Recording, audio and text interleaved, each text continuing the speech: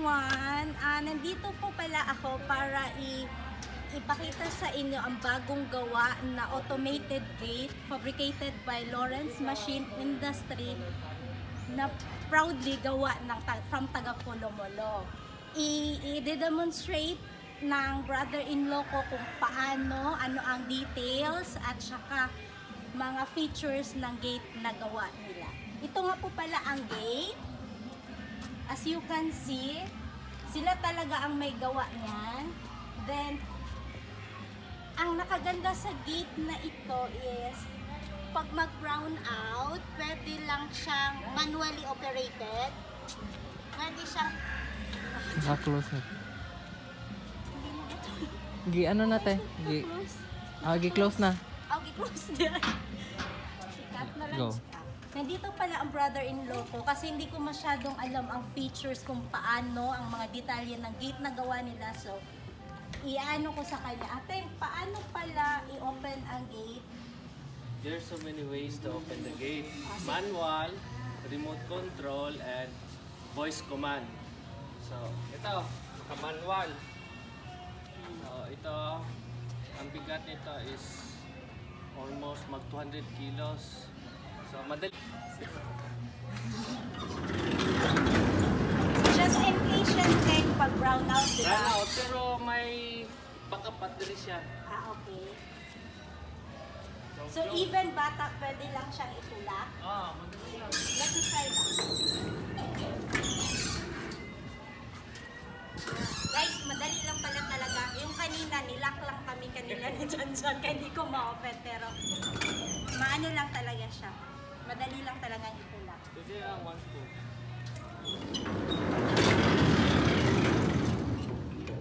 Then, Pwede na, pakita rin. Dari na side niya. pakita si Sir.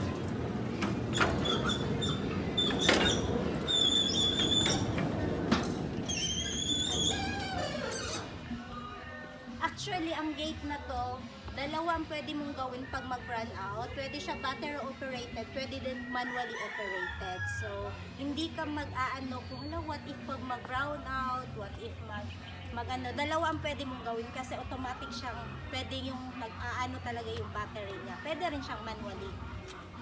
Teng, open! Yun.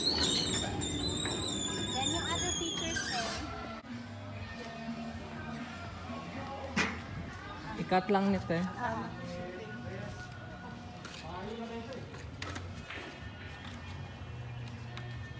So, remote. Pwede na remote.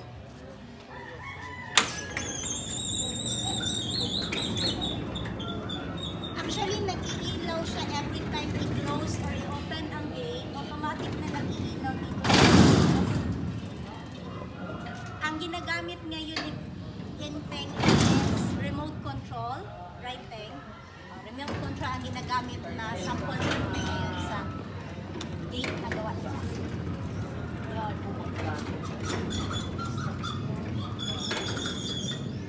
So very convenient siya in the sense na kahit nasa sasakyan ka o palabas ka lang ng bahay, hindi mo na kailangan umano ng ibang tao kasi nga pwede mo na siyang gamitin through remote control. Ano pa ibang features? Pwede push button. Ito for half open. Ito full close or full open. Half open.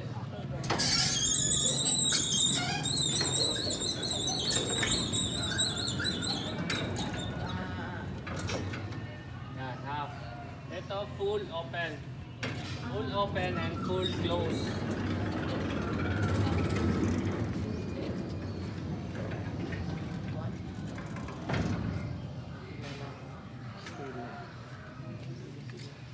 Ano yan? Close ulit.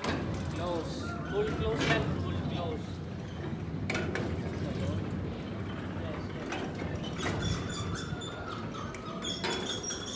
Ano yung gamit mo na dyan para dyan? Ano gamit mo? Or manual. For manual. Like for manual.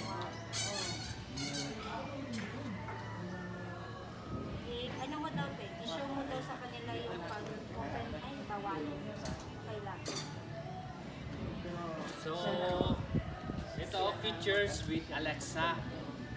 Alexa, ano po na? Ask natin si Sir kung pwede. Actually, naka-on siya dyan. Actually, i-ask muna namin yung may-ari kung pwedeng gamitin yung voice activated gate nila using Alexa. Kasi Alexa ang ginamit na brother-in-law ko na, ano bang tawag dyan, na app the right term dyan. Device. Okay. Sige. Go. At ngayon naman, hiniram lang po namin sa may-ari yung device nila na Alexa kasi nakakaya naman na doon talaga sa harap nila. So, ito po ang Alexa at i-introduce ng brother-in-law ko kung paano gawin. O sige, go Teng! To activate Alexa, just say Alexa. Yan, pag mag-ilaw na yan, activated na siya. Like, Alexa, 1 plus 1. 1 plus 1 is 2. Oh, very good. Alexa, bring me Jowa here. Sorry, I'm not sure. I'm not sure. Ay, actually, single pa po pala ang brother-in-law ko. Kung may magkakagusto man, just comment down below. Yung tinatawag nilang smart house, yung kay dog Kramer, kay Kramer na bahay, ito yung ginagamit na Alexa. So, start with the gate, connect from the phone to Alexa Echo. And then, for example, gusto ka magpatugtog ng kanta. Alexa, please play a song.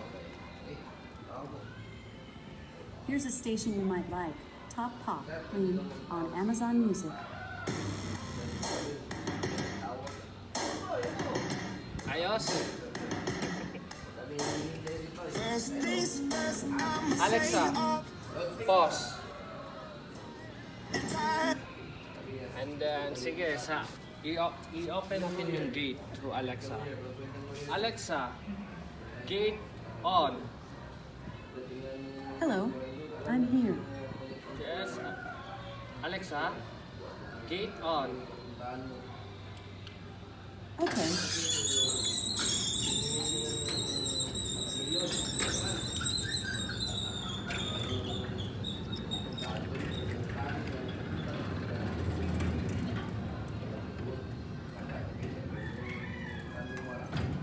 Oh, diba? Yung motor natin, nilagyan natin ng WiFi connected na gadget at saka pwede rin pala tawag through a call. Yung safety feature ng call, hindi basta-basta makatawag kung hindi mo ma-register yung any number.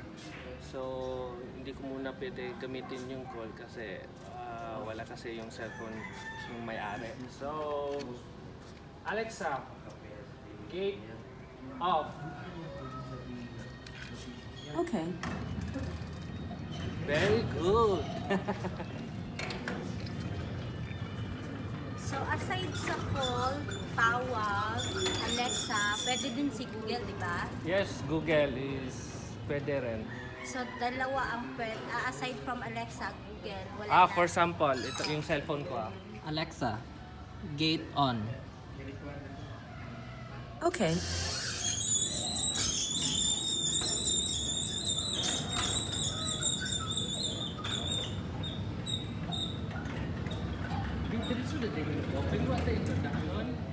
Ikat lang.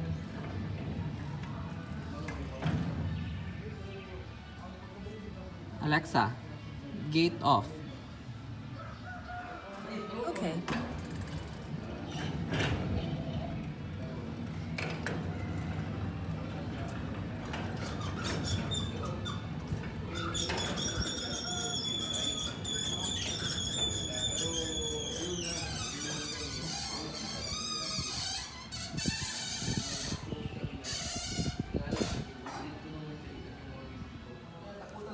Using Google naman gamitin mo, Teng. Okay, go. Aside from Alexa, pwede Google. So, let's try. Hey Google, Gate on.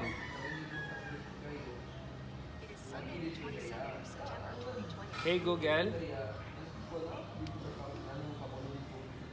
Hey Google. Gate on.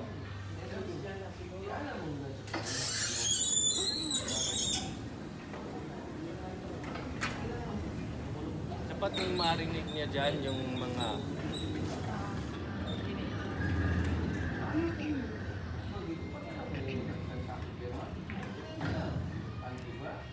hey Google, gate off. Here are some results from the web. Hey Google, gate off. Okay, turning the sliding gate off.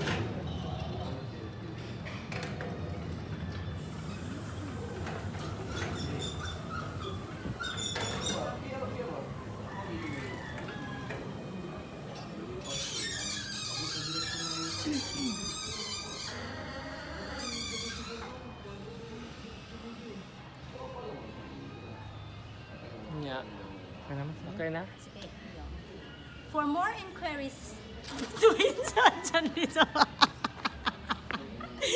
Wait, for more inquiries, just see the contact details down below. For more inquiries, just see the contact details down below.